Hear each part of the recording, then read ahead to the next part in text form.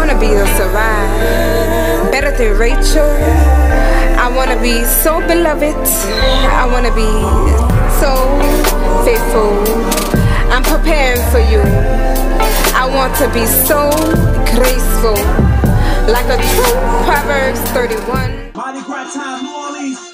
Shalom, divine people. I don't know why I'm in the Mardi Gras spirit, but I am. Yes, it's very pagan, but I've been stopped doing the parades long time ago, pretty much when I left Christianity alone. However, I still would do the Zulu and the non-stop parade.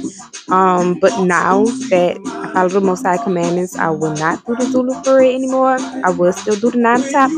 Anywho, what I will do is the Mardi Gras Indians. I call it the New Orleans Indians because they only call it the Mardi Gras Indians because when Mardi Gras first came out, the slaves was not allowed to go. So we did our own thing. Came up with, I don't know which came first, but I would guess the Mardi Gras Indians came first. However, a little thing that people back home do is still, recognize that back in slavery time, a lot of New Orleanian slaves got free from either escape, buying, or being born free. New Orleans was more of a port, so having slaves there was a little less likely, which is why the racism in New Orleans is extremely weird, but that's a story for a whole nother day. So since slaves or black people wasn't allowed to go to the little measly parades, it was cool. We made our own thing. So the Zulu parade is the first black parade. I typically would not do the Zulu. It is also pagan. But I would do the New Orleans Indians. The concept of that came from, like I said, a lot of us end up getting free. We interbred with what looked just like us when we came here and seen who's this, even though we didn't speak the same language, the customs were very similar. So mingling came naturally and they showed us the land. Interbred with them, we moved around. So still to today, what we do to pay homage to that side of us is mask up as Indians. And that's the New Orleans Indians. Like I said, it's called Mardi Gras Indians because they took the opportunity on Mardi Gras since the whole city was shut down to come out on that day. But we also come out on other days, St. Joseph Night, Super Sunday, and yeah, I still fuck with that. Anyways, right now I am just loving on my picture. Sometimes I do this mid picture because I'm happy with how it's coming out. And yeah, my baby. Just like plants and flowers, y'all, I really love nature. I guess for people who's into this, I'm an earth sign. But for me, it's all about healing. That's why I love food. I love textures. I love colors. I love bursts of flavor, things that stimulates my senses, like heavy on stimulating the senses. But yeah, flowers and plants are healthy for you in many different ways. I love my plants. I'm so happy they are flourishing in my place. I actually bought some earthworms from Amazon. I'm so serious. And tried to give them a little bit more of an outside feel. My heart broke when I had to move and I ended up losing my outside space. But I'm working with what I have. Can't wait till the spring come back around and I'll see what I'll do with the ones in my living room. I ran out of time today, so I was not able to show my living room watering. I actually did not do that until a few days later because I had to get going, and then like the next 2 days of work was crazy. I just came home and crashed. But yeah, I don't know who did this to my car, but I did not do this. Okay, that's freaking weird as shit.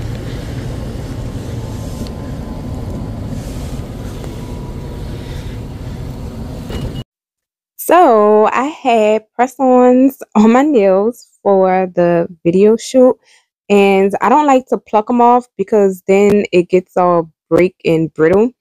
So I just let them come off naturally day by day, but I'll file it down, clip it and file it down so it can match my natural nail, and then just let it come off. This is a damn shame. My flowers is there already. It's just been like a week. Anyways, I'm not vlogging much this week, but I am making some vegetable soup because I just ate roast beef for damn near a whole week. So it's vegan time. But I might use the roast beef broth a little bit, like, it's not even real broth. It's like leftover at the bottom. I added water to it, and that's what's left over. So if I run out of water, which it looks like I'm gonna add that. But other than that, it's all vegetables. I put beets in it so far, onions, purple regular garlic, and leeks, and pepper, thyme, bay leaf, salt, and black pepper and white pepper. What the hell? I never knew this was real glass.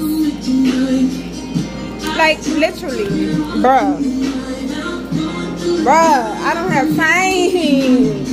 It's already too late and I ain't even start doing art. Like, I gotta get the food done so I can move on. Bruh, something always happens when I'm cooking.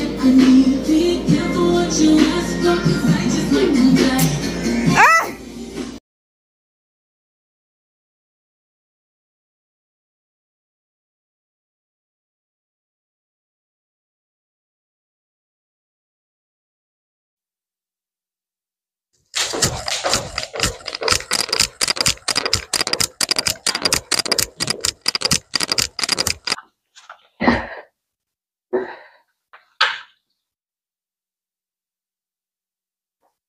So,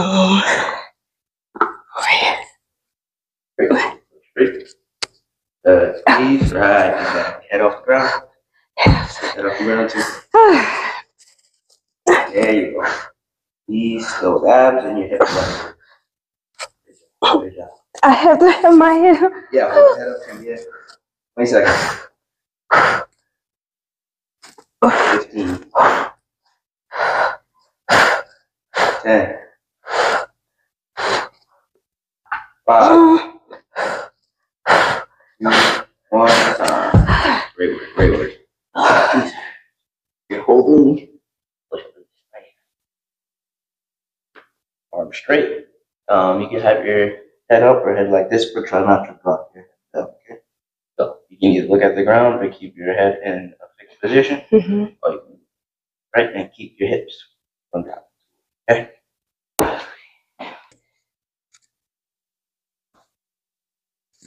It's like this. Perfect.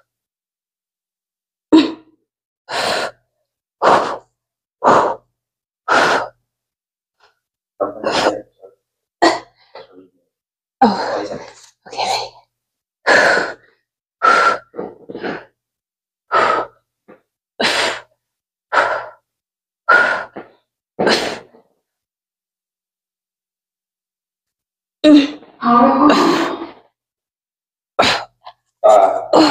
Wait, my back. Yeah. 5, 4, 3, 2, 1. Great job. Shit.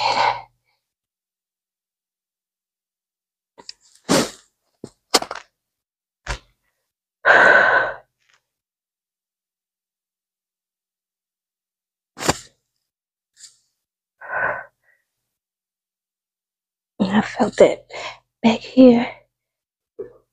The last one. Yeah, so depending on flexibility and whatnot, you might have to exaggerate this, so you're not. So you might have to keep a little round in your lower back. Okay. Dropping it low and keeping your spine even plane. Just Curved. Okay. activity the Really good job on that. Stay focused. Good.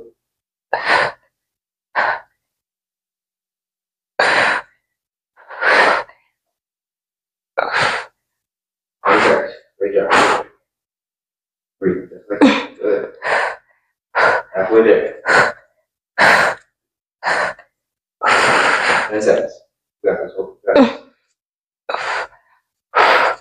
5, 4, 3, 2, 1. Nice.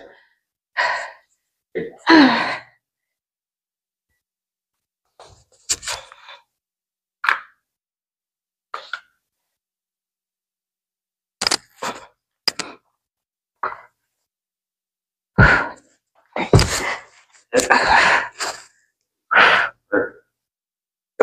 And squeeze the legs, tighten the abs. Oh shit. 20 seconds.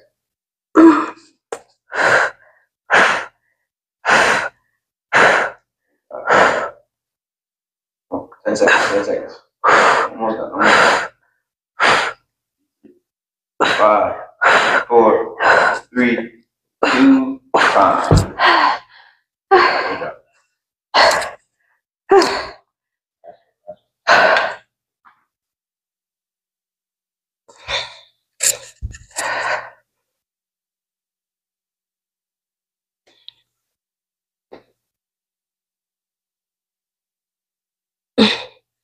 Okay, like this.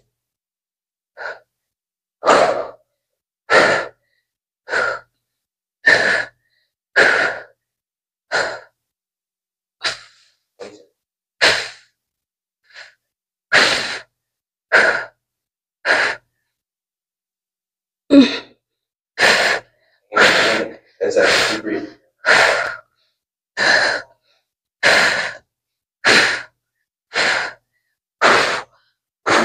1. Go backwards. Okay. So we're going to you hold the ball, your arms, keep it underneath your chin. You're going to drop in between your legs, underneath your chin, keeping your back straight. Over. Try not to lift your bottom off. Stay nice and solid. Okay. Okay. Crack this door. Yes. So, where we're starting off, right here. Yep. Good, that's good. 30 seconds. Keep your shoulders back. All right. Good. Perfect.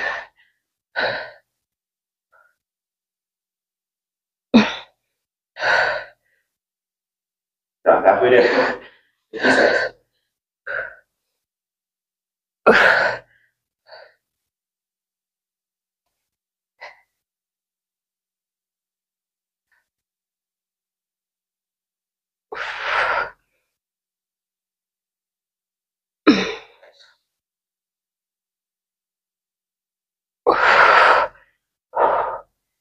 My balance for this one.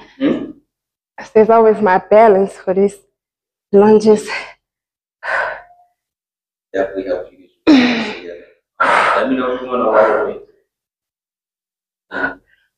Doing good though.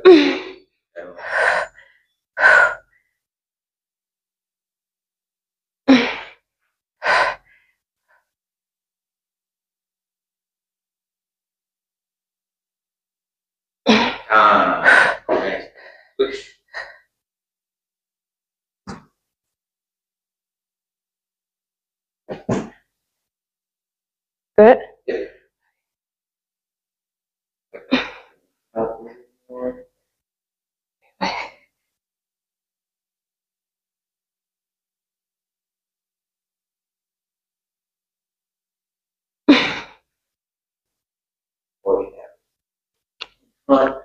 Try not to let them get in the way of your legs. Alright? Okay. These look heavy. See.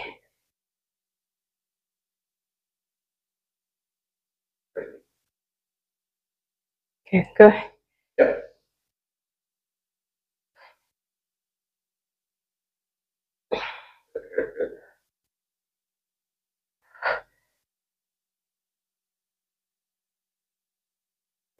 There's the edge, good. Here. Good. Tighten as you come.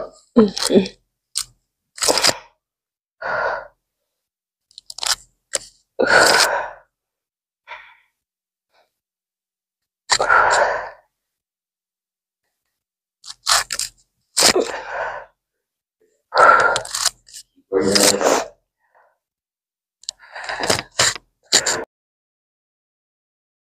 do that flip.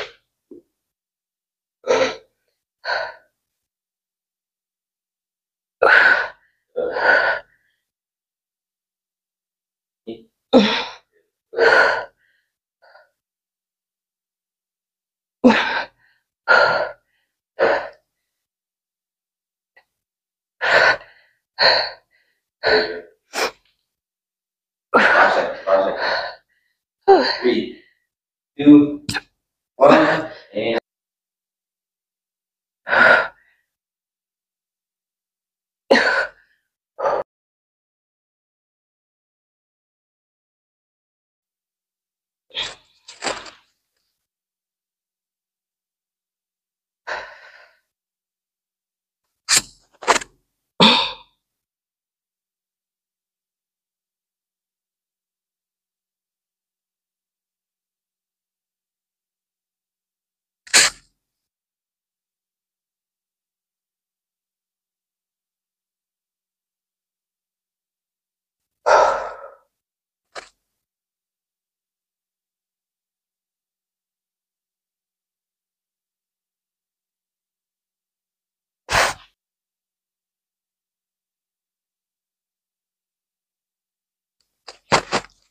Oh my goodness.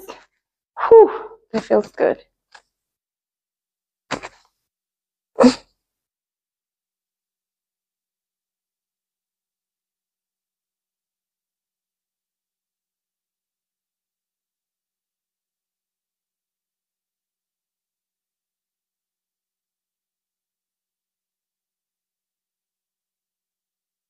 Mm-hmm.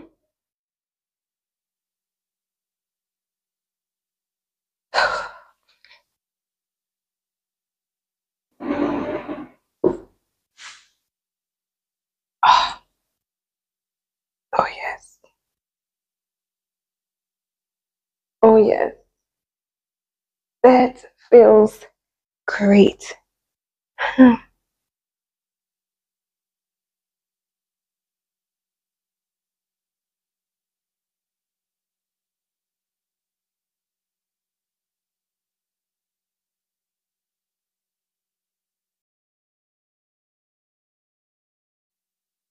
want to go to sleep.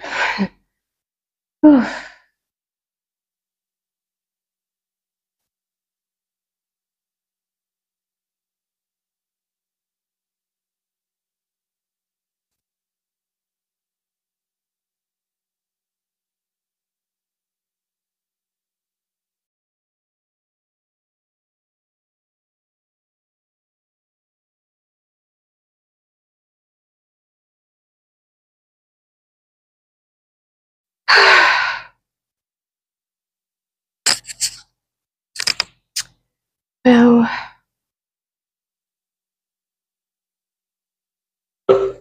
I did not work out.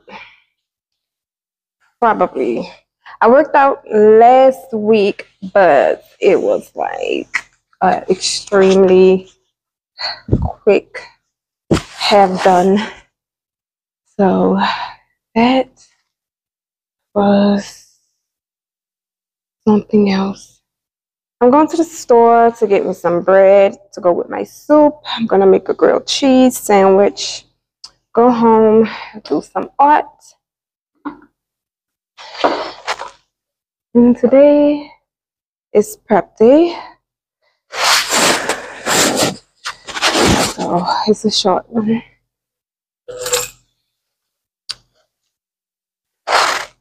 Shalom, divine people. So it is the Shabbat day, and I wanted to take the time out for myself to double back and make sure I was not misinterpreting what curse and profanity means. From my understanding, cursing, according to scripture, is literally like hexing or wishing ill on someone.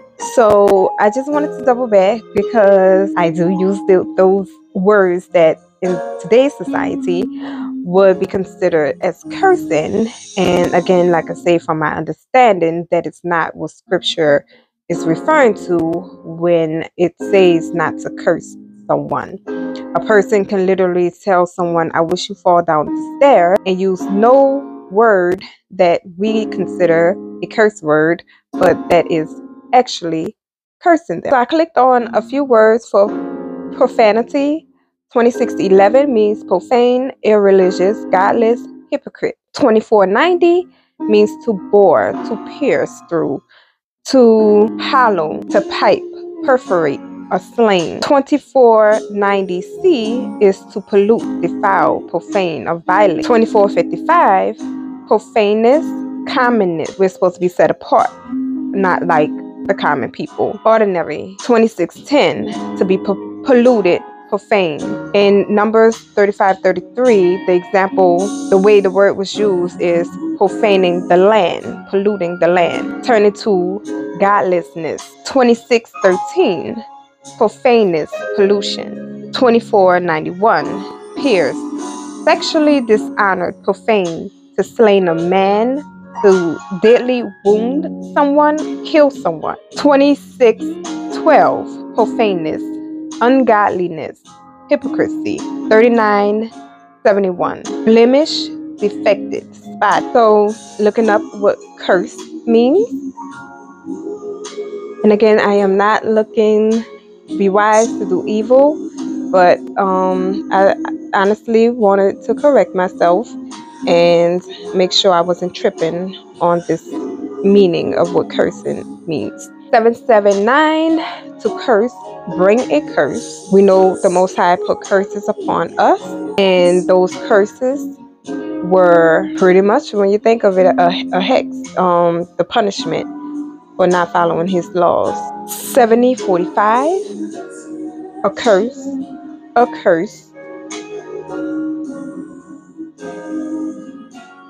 Imprecation. When I looked up what imprecation means, it had different definitions to it, but of course what stood out was hex, because again, that's what this is referring to. 6895, to utter a curse against, curse, blasphemed. 3994, a curse, coming from the word 779, which was the first one I said, to curse, to bring a curse upon. 7043, to slight, swift, or trifling, which was an interesting one for me. So I had to double back, because trifling to me is always just meant like someone being dirty. So I had to make sure the definition was clear. And to be slighted is a small, to belittle someone, basically. Small in degree, inconsiderable, an insult, not sturdy or strong. 4 to 3.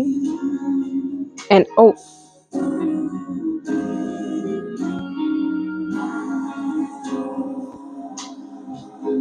Which I guess that would be like a hex, a curse. Same one for 7621. An oath, a curse. Swear, sworn. Perjury. 8381.